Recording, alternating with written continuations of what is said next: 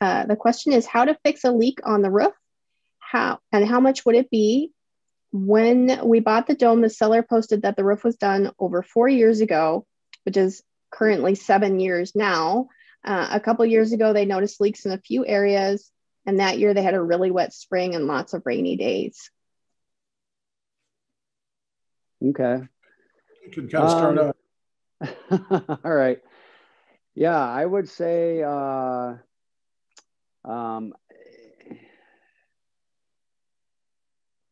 guess I'm trying to think of where she wanted to go with that question, but as far as how much it would cost, I guess that's kind of a tough one, of course, because it always depends on where you're at. But I would say per square, you're going to probably, if you were to compare it to a conventional home, you're going to look at least probably double the cost on a per square basis, just because there's more cutting involved. It's not hard or complicated. It just goes a little slower. So it's going to cost a little more for that reason.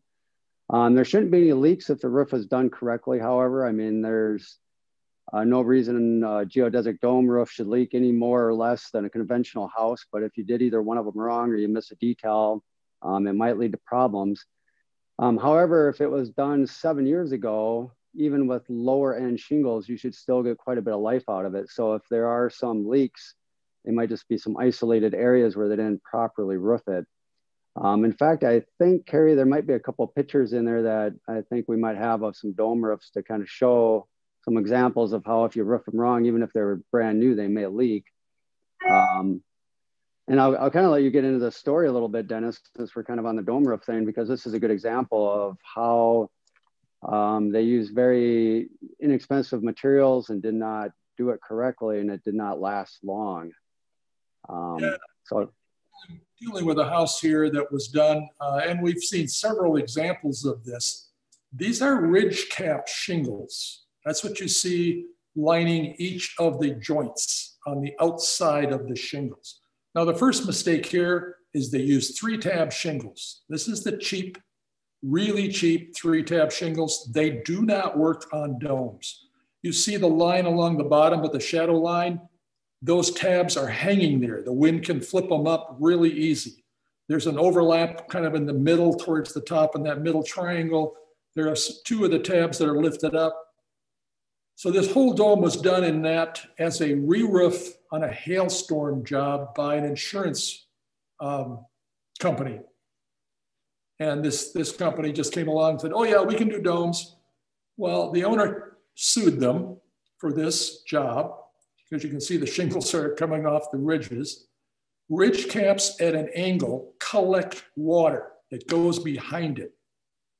And you'll notice the lines never are continuing across the dome. That's really hard to do. So the water goes behind and you have a leak. So this dome, they were taken to, well, they didn't go to court. They went to conciliation court and met lawyer to lawyer. And we were called in as expert witnesses. And here's the new roof that the owner got. Nope, not that one there, that one there. So this is a house down in Minneapolis. It's hard to see. I didn't have a close-up picture, but we overlap the joints on the roof. This is how we've sealed roofs for many, 30, 40 years here. In the beginning, we just, we tried a few different things. We tried wrapping the dome with shingles. It didn't work. Architectural laminated shingles, buy the best you can buy.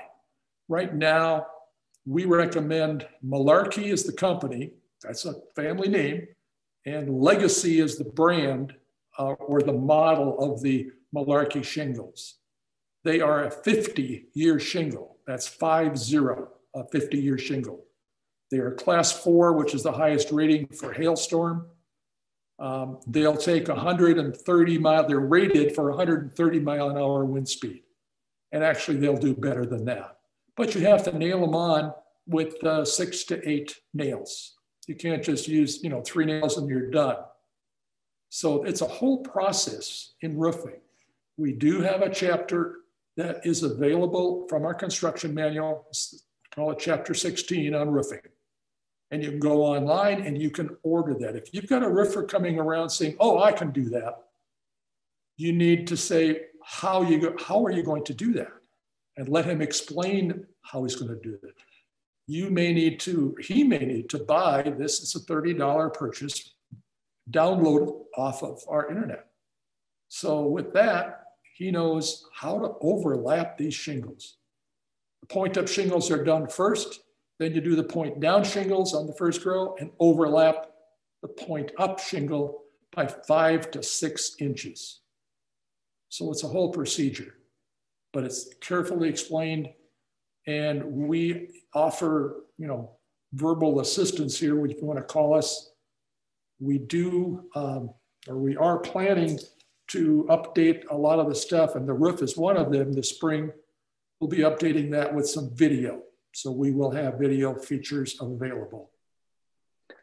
I did see we got a question pop up in the chat. How far do you overlap the Rinky Shakes? I happened to catch that as I was going by there, and that's a little bit of a different application. The Rinky Shakes really kind of rely on the underlayment more for the waterproofing, so there's not a lot of overlap on those. On the corners, a lot of people will just do maybe 1 inch. It's just enough to cover, make sure that your underlayment is protected from UV light and hail damage. And then the way the shakes themselves overlap on the sides and tops and bottoms are only a 1/2 inch overlap. So, so there's not a lot of overlap on the Rinkies. So, okay. Oh, here we go.